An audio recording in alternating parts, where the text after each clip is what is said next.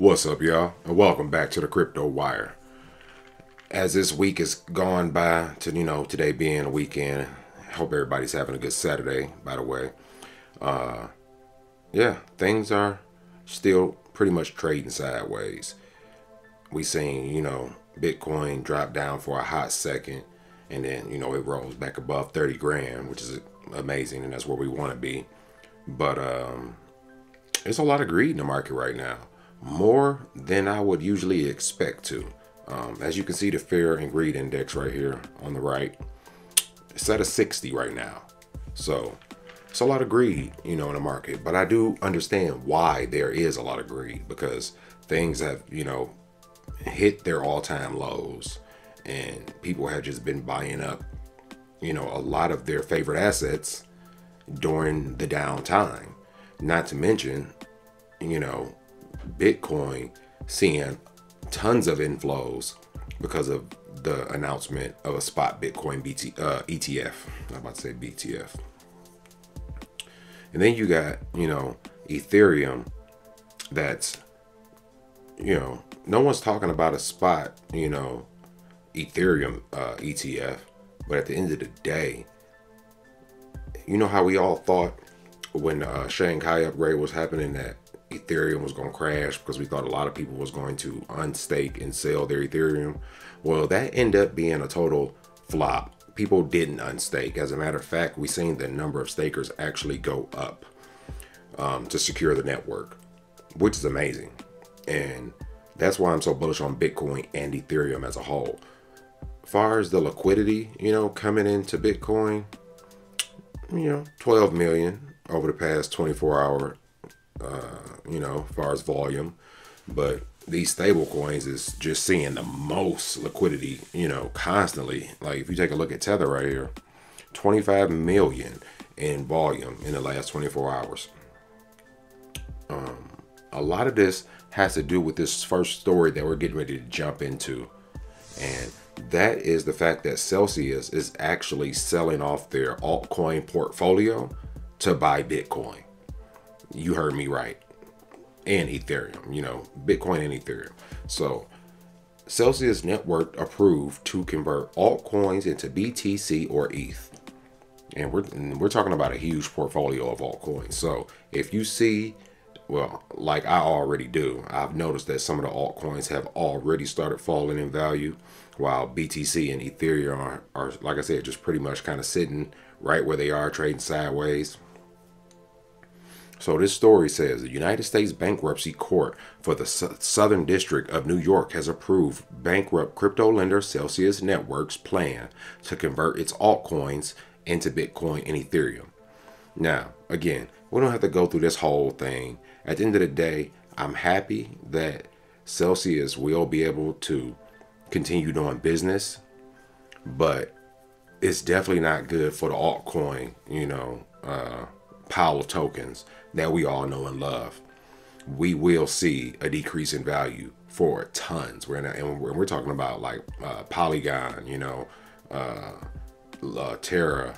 Well, Terra, that they've been fell apart. But again, let me jump back to here so I can just, like I said, we're talking about projects like Cardano, like I said, Polkadot, Polygon, Solana, Litecoin, things like that will see a decrease in value due to Celsius again selling their altcoin portfolio.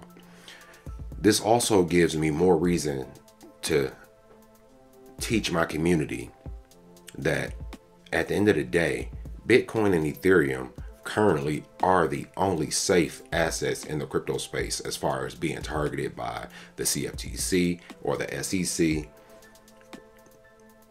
Anything can happen with these altcoins. Let's just be real. So what I've been doing recently is, like I said, pretty much just putting more focus on Bitcoin and Ethereum, because I know that once the institutional adoption comes in, like I said, don't get me wrong, altcoins will have, a play in the matter, but the biggest use cases and the biggest plays are going to come from Bitcoin and Ethereum. Okay, so moving on. Now, we have Bitcoin whales invest $2 billion in 2 weeks, and all eyes are on a $35,000 Bitcoin. Now, again, due to the amount of, institutional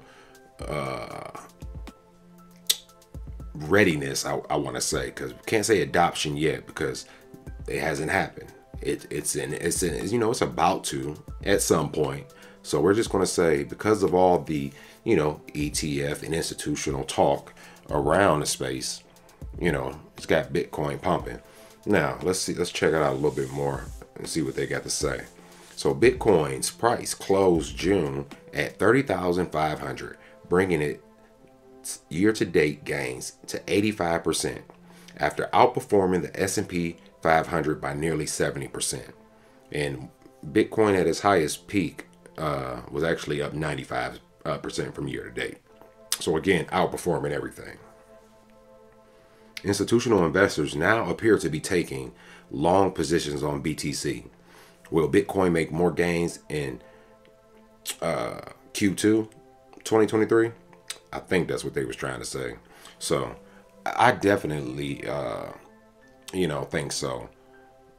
Because, again, when we talk about institutions, let's jump over here because this is exactly what I want to talk about next anyway. As you can see right here, it says big news. Crypto now brace for a huge $27 trillion earthquake after Bitcoin, Ethereum, BNB, XRP, Cardano, Dogecoin, Solana, and Litecoin price pump. Now, I don't know why they added all the rest of those tokens or assets, whatever you want to call them, into this list. Because what this story is all about is the institutional adoption behind the ETF approvals, if they get approved. Now, we all know, soon as BlackRock announced its plans for a Bitcoin ETF filing, that again, all the rest of the biggest investors and fund managers came running right behind them. And like I stated in one of my other videos, when you take a look at BlackRock itself, right? BlackRock has 10 trillion assets under management. Now, if you're wondering where they get that $27 trillion from, check it out. So it says, now the world's largest asset manager, BlackRock, which looks after around 10 trillion on behalf of clients, has triggered a flood of U.S. spot Bitcoin exchange traded fund applications that combined a boasting $27 trillion in assets under management. So they're talking about BlackRock, Invesco, Fidelity, the whole group of them combined makes up around $27 trillion. Now, we're not going to get the whole $10 trillion from BlackRock to come into Bitcoin, or the whatever amount, that Fidelity has under management. We're not going to get that entire amount, pushed into Bitcoin. But when you look at the big picture, and even if just BlackRock gets an approval for their ETF, again, that doesn't mean that $10 trillion is going to all of a sudden magically flow into Bitcoin and the crypto market cap is going to be sitting at $11 trillion. It's not how it's going to work. Trillions of dollars will come in, and it will make the crypto market a multi-trillion-dollar asset, but it still will take time, because the key thing that's happening if this ETF gets approved is it's going to be able for BlackRock to add Bitcoin into pension plans, all sorts of retirement plans, 401ks, things like that. And we'll be able to invest in Bitcoin, through so many different facets, far as traditional finance is concerned. And then for our last story, we got to talk about Mastercard, because Mastercard is definitely trying to play a part in crypto.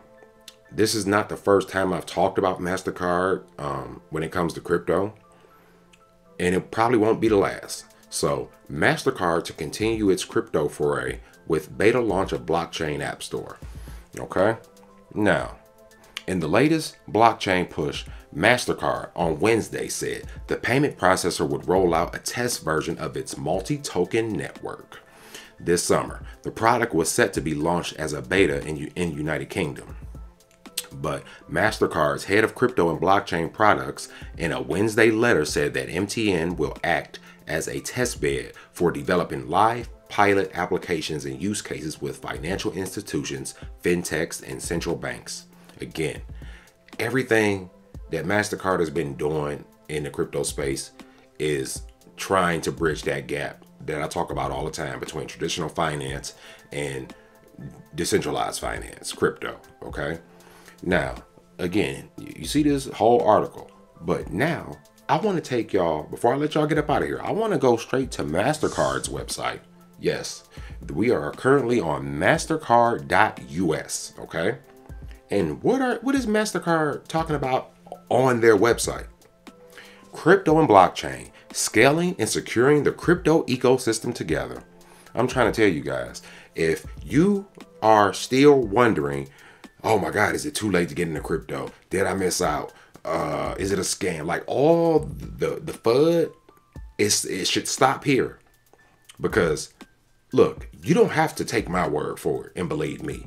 But again, I know that 5 years from now, I'm going to be one of those multi-millionaires who is going to be looked at like, man, he was talking about crypto all the time. All he ever talked about was crypto, this, crypto, that, in the beginning of it. And, you know, nope, I didn't think much of it because he really wasn't making that much money.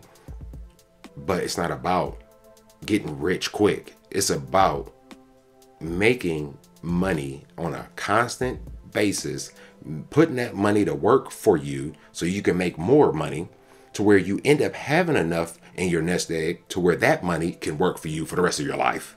It's a whole system.